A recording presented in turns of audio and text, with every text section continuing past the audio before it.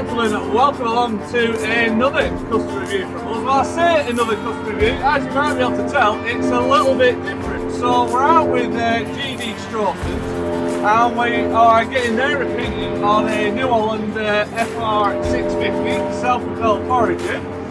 But as you may be able to tell, we're not in a crop of grass, we're not in a crop of maize or all crop or anything like that. We're actually chopping willow today, so as you can imagine, this Forager, it's got a few modifications on it. It's a little bit bespoke. So to tell us all about it, we've got Mr. Martin Farrell here, who's going to run us through it. So, I mean, Martin, before we dive into the Forager and how different it is, I mean, just tell us a little bit about yourself and GD Strawsons. My name's Martin Farrell. I've been working for GD Strawson for about 19 years now. All right.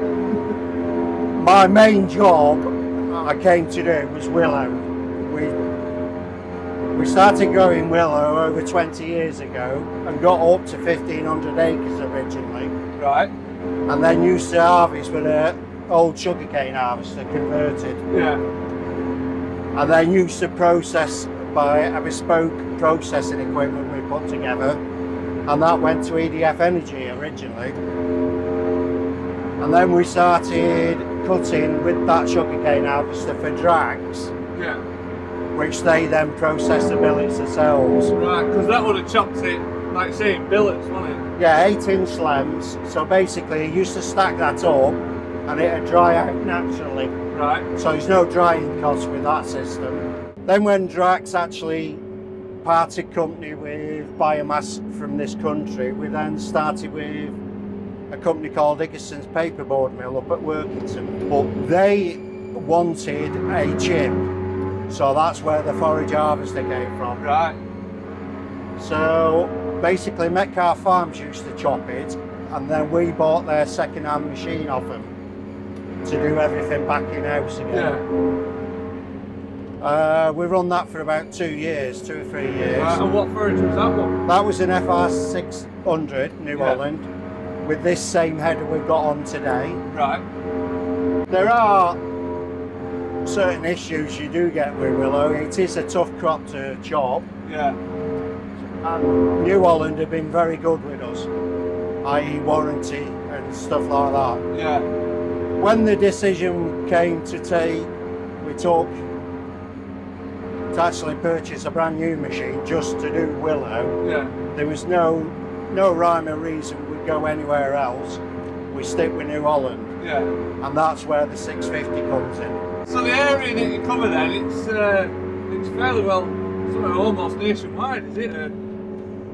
Well, our farms run nationwide, but we only grow willow on 3 of them now. Right. Nottinghamshire and Yorkshire we're in now, aren't we? And the Strawsons business, what else is there to that as well?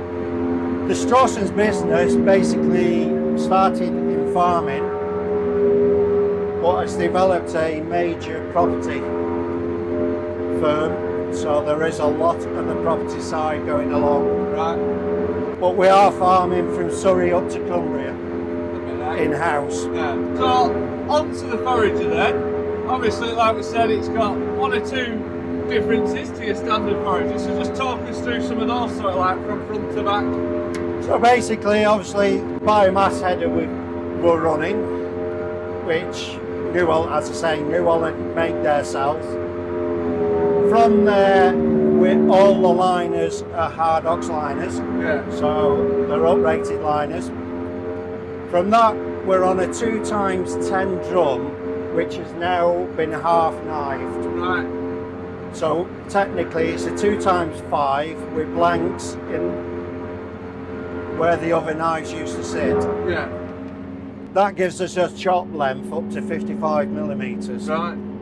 Which currently we're cutting chip at 40mm for a customer. We tried to cut and keep the header speed, which are the saw discs. Yeah.